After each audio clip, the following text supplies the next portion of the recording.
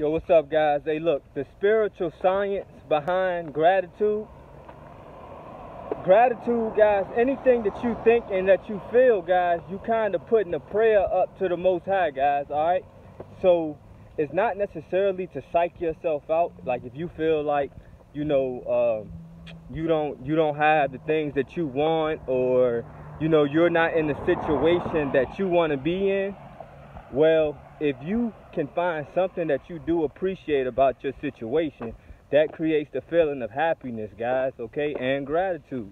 And then therefore, the Father will provide more of the things that you want, and it gets better for you, okay?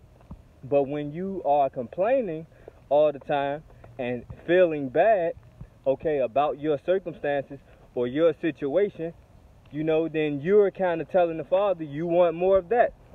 All right? So that's why you always want to think about your blessings, okay? Therefore, you can feel good about what you do have, and then anything that you may think you want, okay, then the Father may provide that to you at some point based on the fact that He can see that you appreciate what you already have. All right, guys? Peace.